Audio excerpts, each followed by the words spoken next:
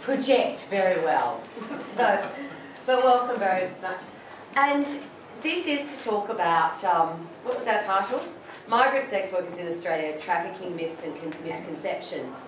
I think one of the reasons that we thought about doing this was certainly as a result and in response to the Four Corners story. How many people in here saw the Four Corners story? Yeah, it was shocking, wasn't it? It was emotive, frightening, and it's certainly what was even more frightening was government's response to it. New South Wales government, you know, almost the next day said, "Oh my God, you know, we've got to regulate, we've got to introduce more laws. The only way we're going to deal with this is more laws, clamp down, more raids, more red tape, and more controls. That's the only way we're going to deal with this." Victorian government said something similar, and I suspect we will hear similar from governments around Australia. So tonight we'd like to talk about, well, there would be another way to look at this.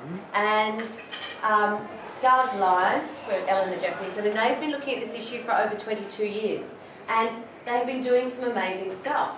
Like, I don't know, educating sex workers from other countries about their rights for visas, educating them about how they can work in this country legally.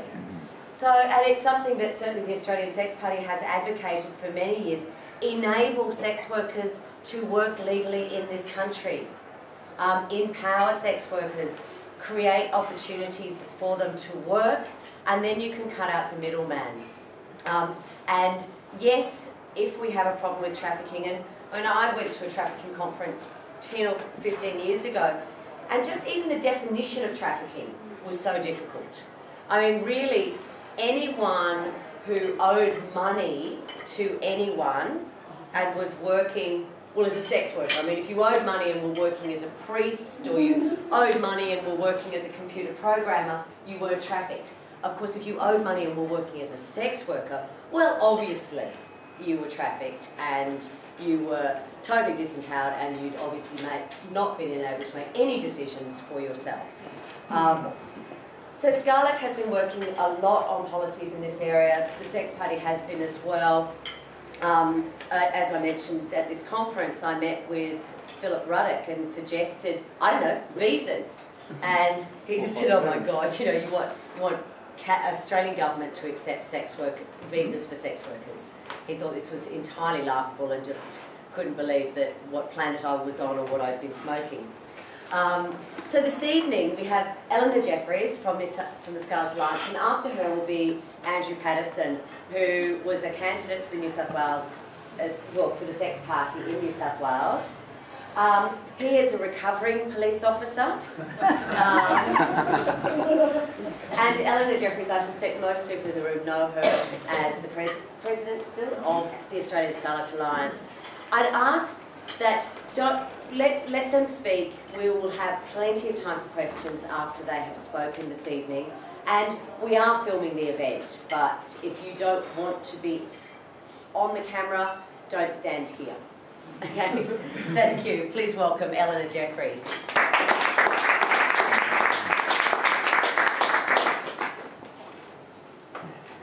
Thank you so much, and what a warm welcome. Look, we're all here for the same reason, and that is that we understand and we share concern about policy about sex work migration in Australia.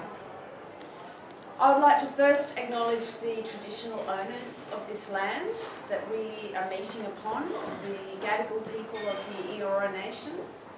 I would like to acknowledge and thank the Sex Party for inviting Scarlet Alliance to come and speak here tonight. And I would also like to acknowledge that Scarlet Alliance, as the national peak body of sex workers, represents sex worker issues, has a policy of affirmative action. I myself am a sex worker, and the people who are elected within Scarlet Alliance, our staff, our representatives, our volunteers, are sex workers. And we recognise that not everyone who's worked as a sex worker in Australia has the privilege of being out about their sex work background and history. So I'd like to first of all acknowledge all of those of you in the room with sex work experience. Your experience is important. and I'm not going to pretend to represent the minutiae of your experience tonight. And Scarlet Alliance would never pretend that we can do that for every sex worker in Australia. But what we do draw upon is a body of evidence that we feel is incredibly reliable and that we feel can inform all of us as sex workers and allies about what is actually going on in our industry. Scarlet Alliance is a peak body, and our voting membership are the sex worker organisations in Australia that deliver services to sex workers in the form of peer education. These services were first funded in the 1980s as part of the HIV response, because sex worker communities were already mobilising in response to HIV, already doing the work on the ground, and when governments turned to see where they could invest in HIV prevention, the natural partner was the sex worker community, who were already delivering really important, strong HIV prevention messages and tools on the ground in Australia. In Australia, that HIV response is called the partnership response.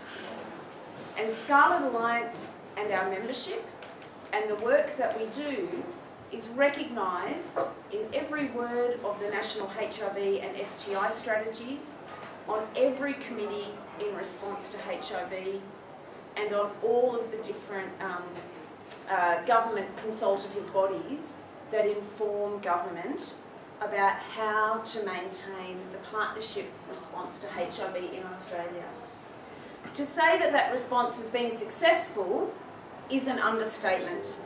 We've just had the latest National Centre for HIV Social Research surveillance data released for 2011, and once again it shows that female sex workers in Australia have the lowest prevalence of any grouping in Australia for HIV, and that and the injecting drug use as a factor has no impact on female sex workers' HIV status in Australia. So that is a stat that rolls out continually, year in and year out in the surveillance data, and we are a country that invests a lot of money in the contact tracing and epidemiology in relationship to HIV, and we can speak with so much confidence about that result. When it comes, thank you, and yeah, sex workers, we deserve a massive amount of recognition for our work on that issue. When it comes to the issue of migration and trafficking, sex worker communities around the world have been incredibly stymied. In 2004, at the Asia Pacific Regional Networking Meeting of sex worker organisations from all around Asia and the Pacific, there was over 30 countries represented, with speakers from key, what is known in policy speak as source countries for trafficking around the region: Cambodia, Thailand, Philippines, all represented at that meeting. One of the key problems for sex worker organisations in the region was the impact of trafficking policy and the direct detrimental effect that it had on sex worker organisations' ability to even be heard in a policy sense in their own countries. There is no doubt that the Bush regime invested a lot of money in religious groups and in some feminist organisations who set up quite large and successful rescue organisations that are funded in countries like Thailand and India, that run what we can only describe as detention centres, and yes, they are called rescue centres. Somaliland is the current day version of that in Cambodia, receiving money from the US government, having huge fundraisers, apparently to stop trafficking in Cambodia, in that country. And yet the centres where supposedly rescued sex workers are sent in that country don't even have enough rice to feed the people that are in there. Sexual assault and violence against people in detention in the rescue centres in India, in the rescue centres in Thailand and the rescue centres in Cambodia is common.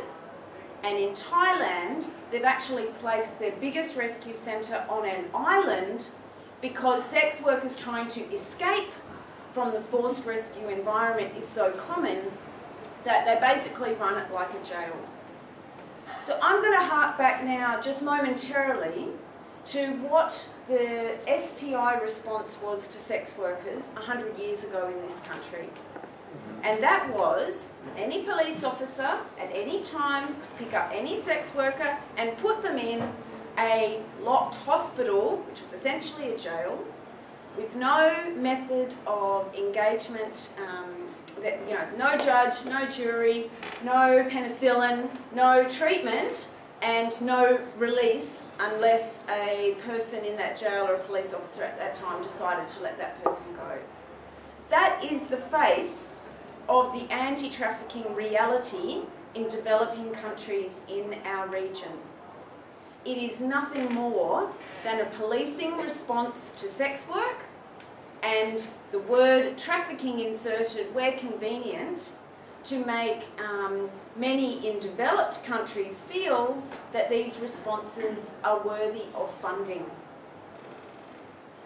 Sex workers in our region are loud and proud and militant and protesting and out on the streets being very clear about our opposition to trafficking responses.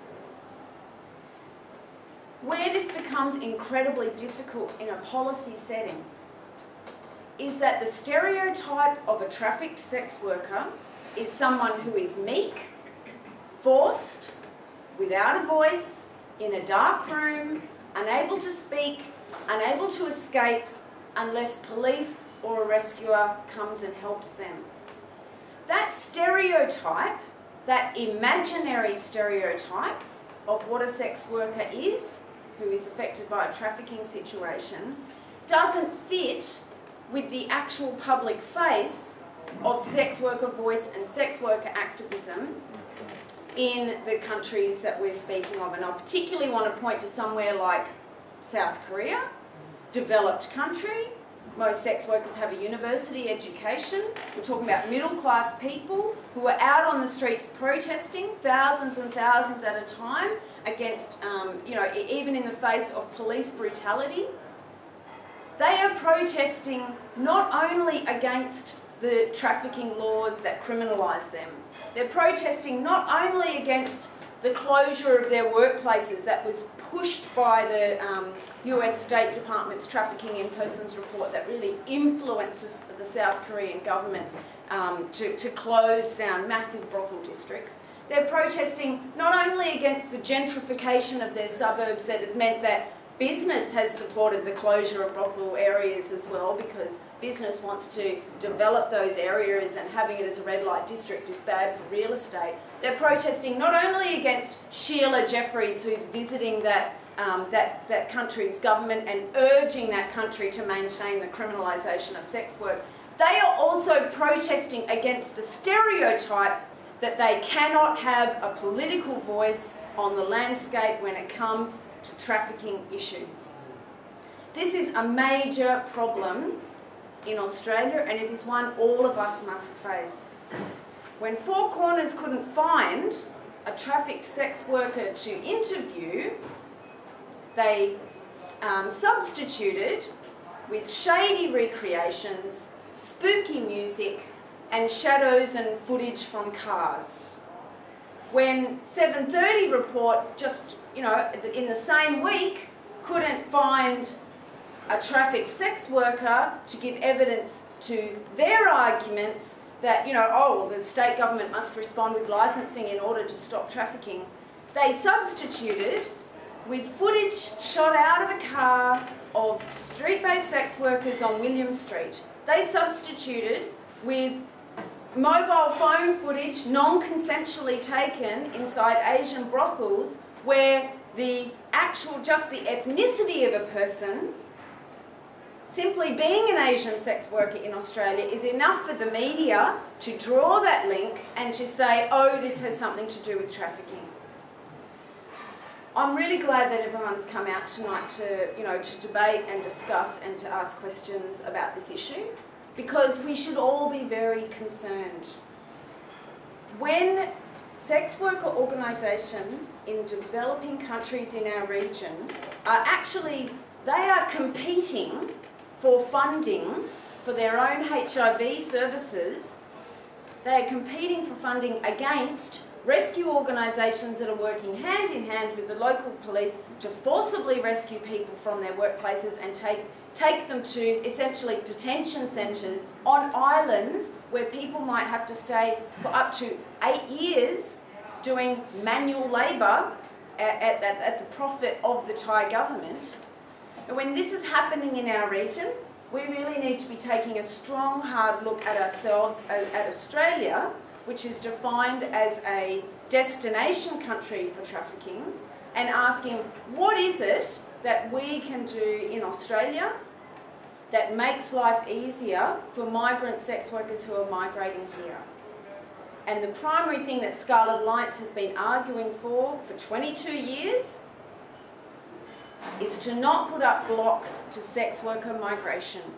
If sex workers can access safe migration for work to Australia, then there is no need for third parties to be involved. There is no need for people to find themselves in situations of exploitation. And we have a legalised, decriminalised and tolerated sex industry environment here in Australia. We believe that there is no need for trafficking to be happening in Australia at all. I'd just like to finish on one point about the Howard government anti-trafficking laws. When they came into place, Scarlet Alliance was heavily involved in the submission process, the anti-corruption committee inquiries, and then the follow-up Senate inquiries that happened when the legislation was being written. Every single grouping at those inquiries questioned the power and the weight that was being given to the anti-trafficking laws in Australia. Trafficking in Australia is as criminal as terrorism. And what we are essentially talking about is a crime that is occurring in a workplace. There is a reason why there is the one trafficking case in Australia that didn't happen to a sex worker, that actually happened to a person of Indian background who was found to be in a trafficking-like work environment in the hospitality industry in Australia. There's a reason why that person opted to go through a civil process instead. They went through an industrial relations process instead, and they dropped the trafficking court case. And that is because civil processes are quick, civil processes don't cost a lot of money, civil processes don't have an impact on your substantive visa, the civil processes don't mean that you need to be in a form of police witness environment. The sex workers in Australia that have bravely decided to access justice through our anti-trafficking laws in this country are in a new nightmare of our own creating. That nightmare includes having to access a specific visa to be a police justice witness visa in order to stay in Australia. It includes a lot of engagement with police and sex welfare and service organisations in order to continue to be treated as a reliable witness, never being too far away from where police or lawyers or Department of Immigration might want you to be. It means potentially having to give up travel to see your children. It means potentially having to give up all of your travel options while you wait for up to 6 or 8 years for a court case to be realised.